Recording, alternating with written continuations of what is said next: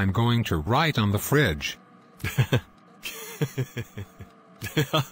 Because I had nothing to do.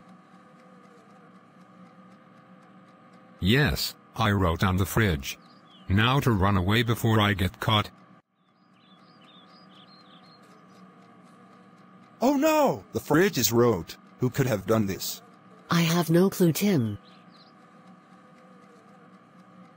Wait a minute, I bet it was Monroe. He will be in trouble. Monroe, get over here right now. What is it, Mom and Dad?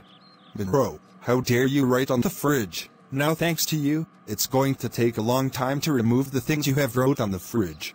That is it. You are grounded for 3 days. Go to your room right now.